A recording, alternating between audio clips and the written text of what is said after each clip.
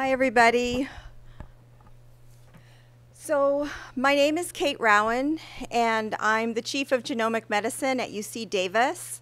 And I've been tasked with the opportunity to talk to you a little bit about what in the world clinical geneticists, who are we, what do we do, what is medical genetics or genomic medicine, and really what is it like day-to-day, boots on the ground of meeting patients, talking to patients, and trying to make a diagnosis.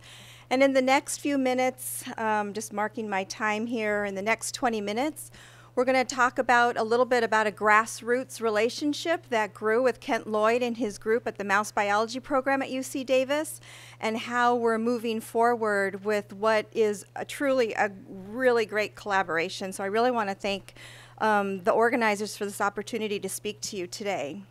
So I'm going to give you the punchline right now. You don't even have to wait. So the work that you guys are doing right now, creating these mouse models and phenotyping them, is critically important to the work we as clinical geneticists do on a day-to-day basis. So I heard the conversation yesterday about getting your papers published.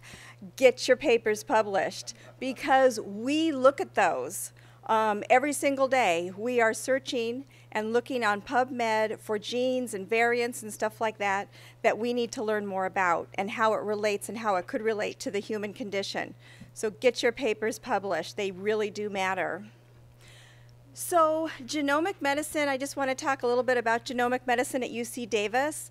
And the NHGRI defines genomic medicine, and here I quote, "It's an emerging medical discipline that involves using genomic information about an individual as part of their clinical care, and for example, for diagnostic or therapeutic decision-making, for the health outcomes and policy implications of that clinical use."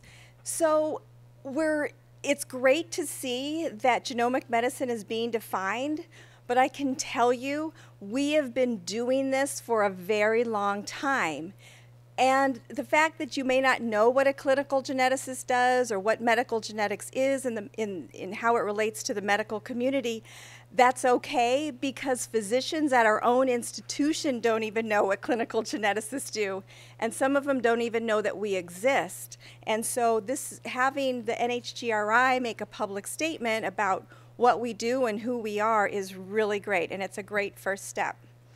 So our mission of genomic medicine at UC Davis is to help improve the quality of life for individuals, both children and adults. We see the entire lifespan. Genomic medicine is not just a pediatric subspecialty. We're our own residency program, and so a resident can come through after medical school and actually board in clinical genetics.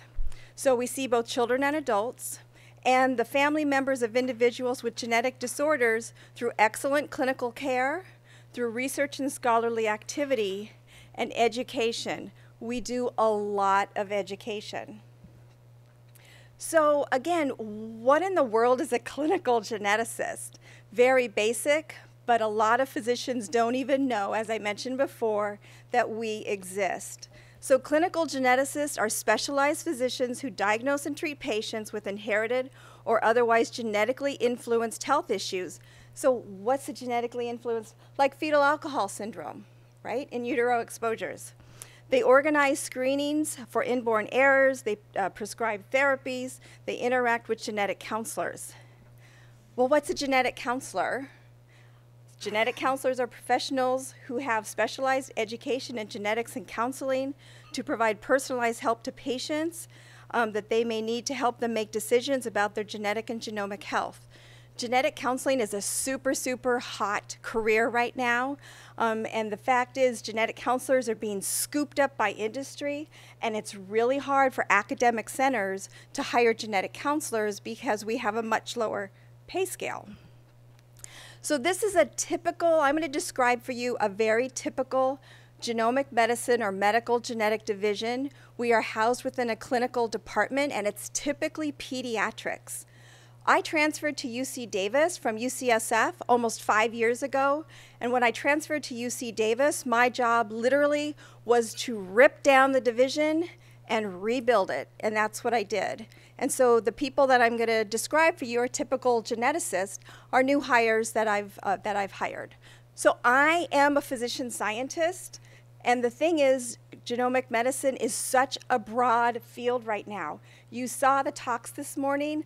We have 20,000 genes in our genome. There are about 6,000 Mendelian disorders described. And so how do you wrap your head about trying to find out from a phenotype what that genetic lesion is? So I'm a physician scientist. I see patients. I run a lab. I do mouse models, but I don't do knockouts. I actually have, my mouse models are activating mutations for Costello syndrome and CFC syndrome. So HRAF and BRAF.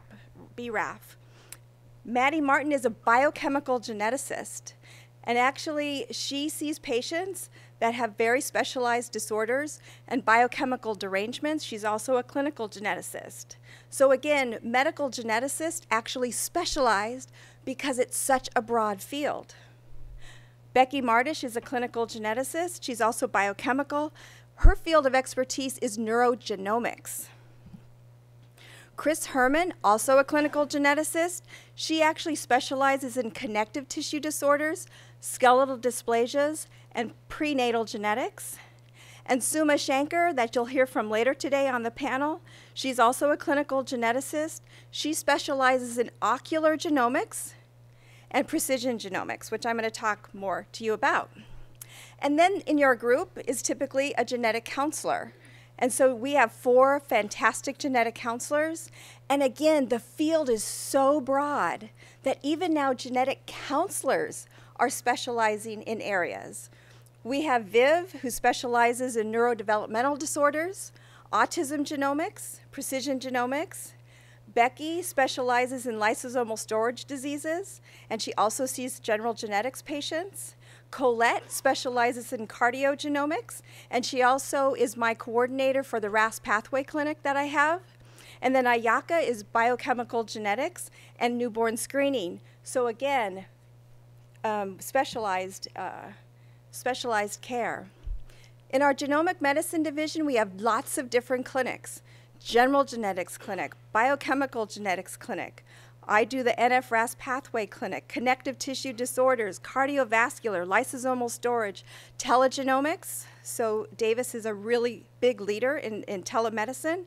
Autism genomics, precision genomics clinic, and ocular genomics clinic. Lots of different clinics. Again, at the University of California, ours is a very typical genomic medicine division. And so if you were to go to UC San Diego, or UCLA, or UCSF, again, very similar to what we do at UC Davis. Inpatient, we see about 300 cases a year. Outpatient, and these are underestimating, outpatient we see about 1,000 cases a year, and again, all ages.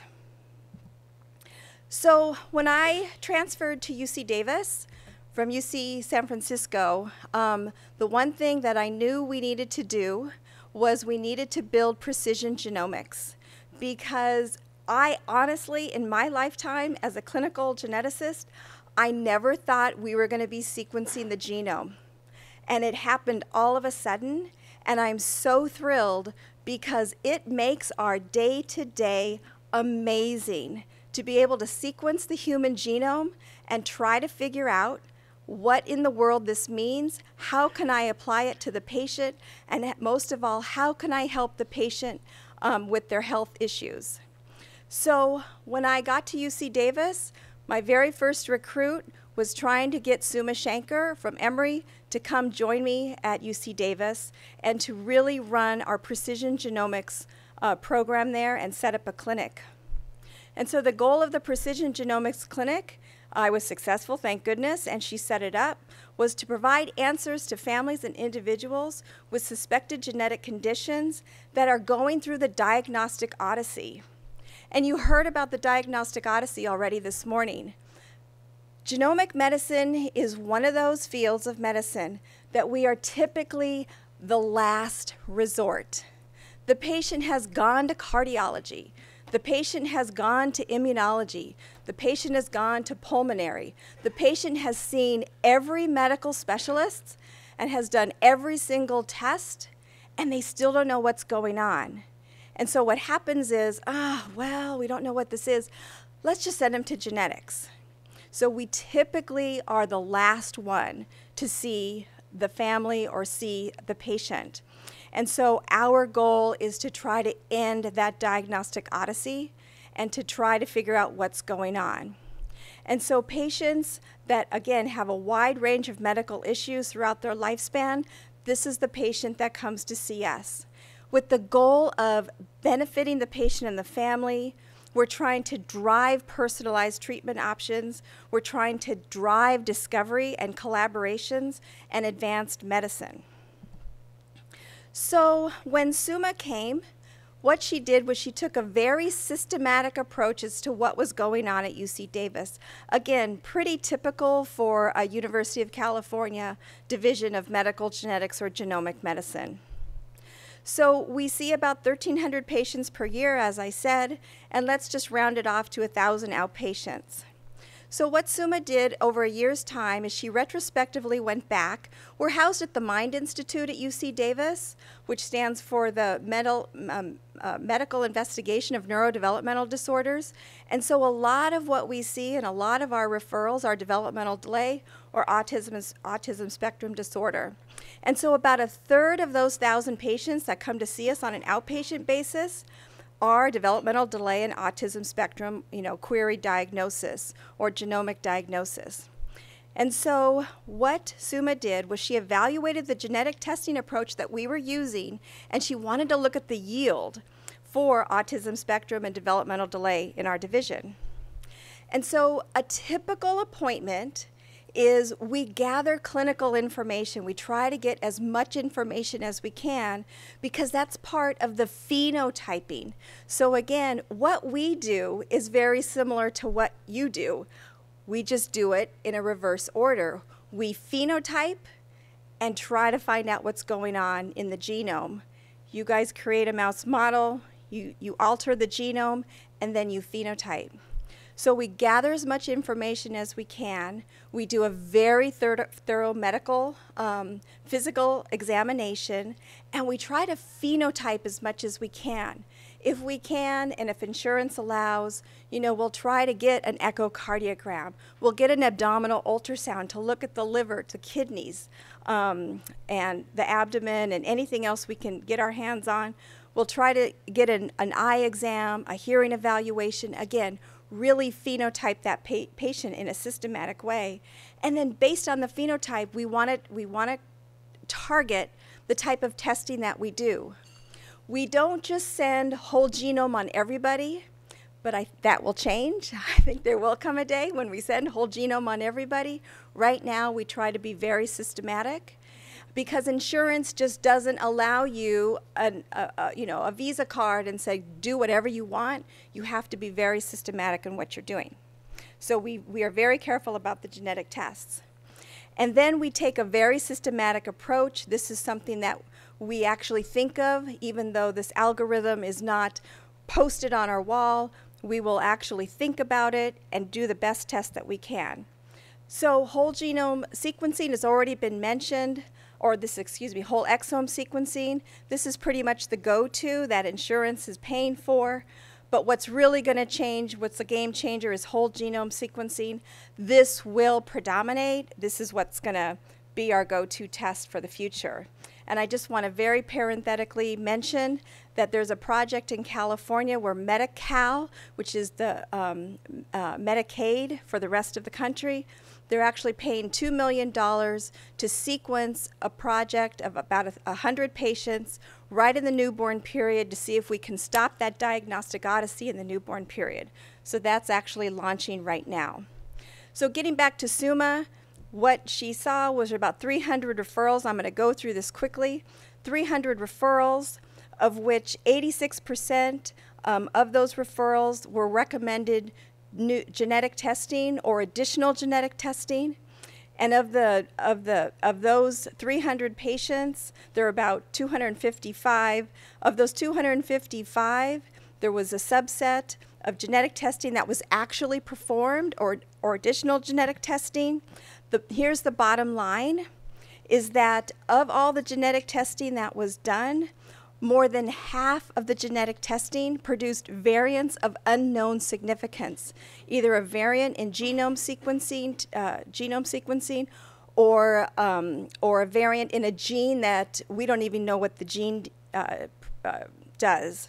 And so the thing is, half of what we identify is unknown.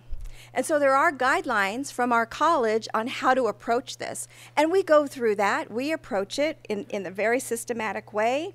And the other thing that we do is we use all these databases, just like what the laboratories used, to try to help us figure out what that gene does. And so we do use these databases. And the thing that I also want to mention is we do use PubMed to look at mouse models, if mouse models have been produced, to also help us glean information about the gene or about the variant that we might be querying.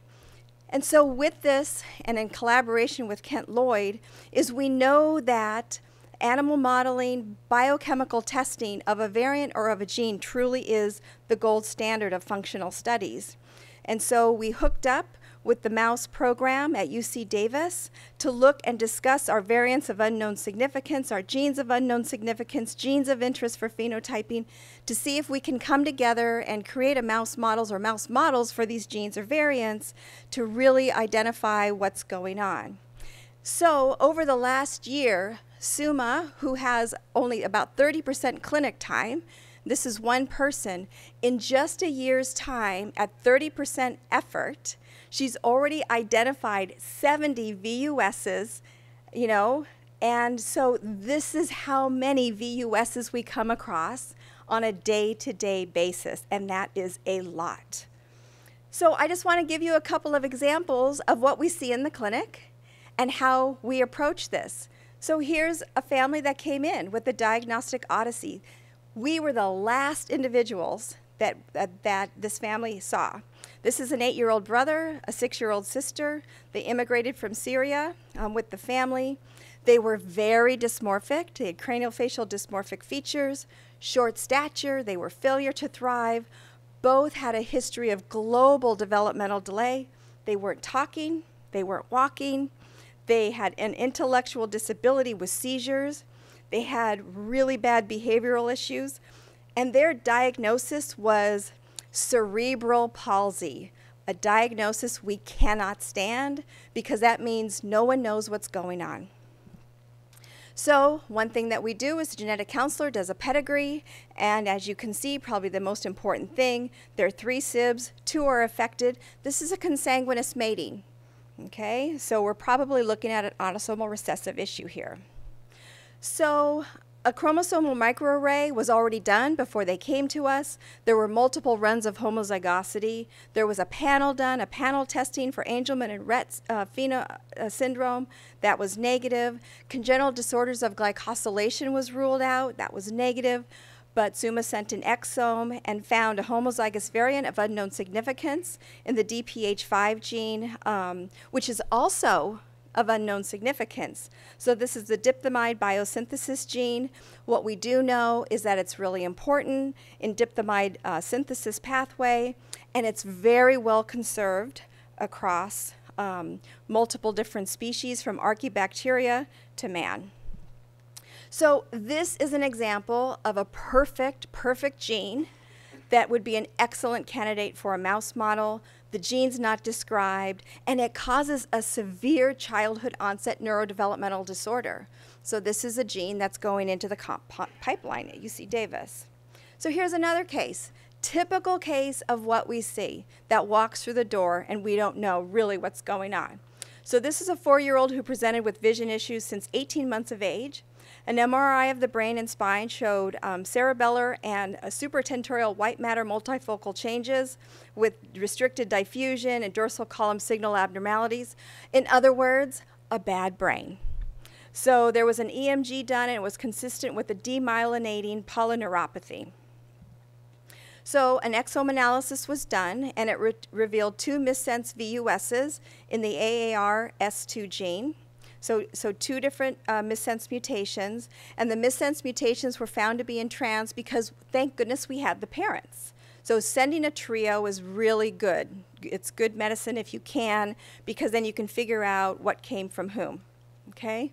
And so the ARS2 gene encodes mitochondrial tRNA synthetase, and it's really important for mitochondrial translation. So very important, kind of a housekeeping gene.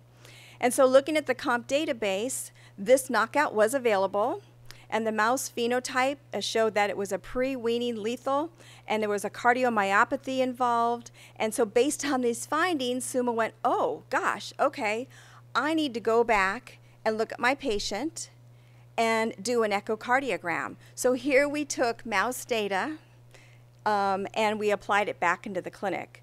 Very important. So that's why I'm saying get your papers published, because we use it. So here's another case as I wrap up, as my time is almost up.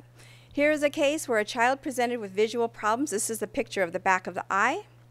And the kiddo had distinct facial features, a pronounced broad forehead, the eyes were wide spaced, down slanting palpebral fissures, a prominent chin.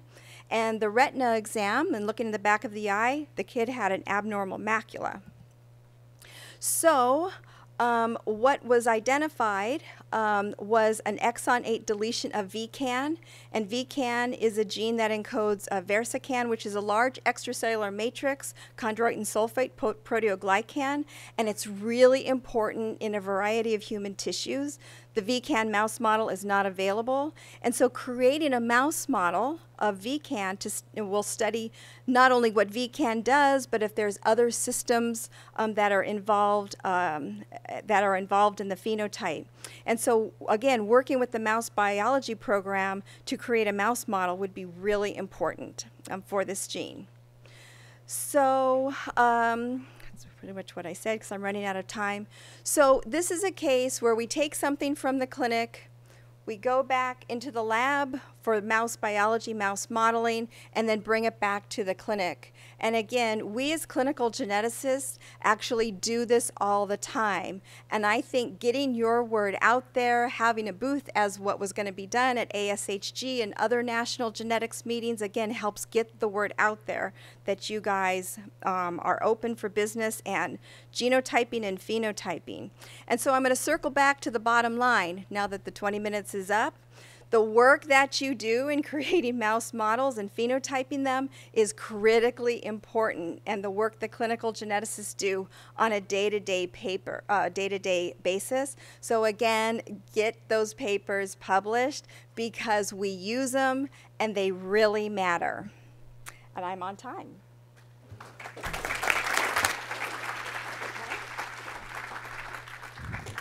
Katherine, have you published this stuff yet? It would help us if you published that stuff.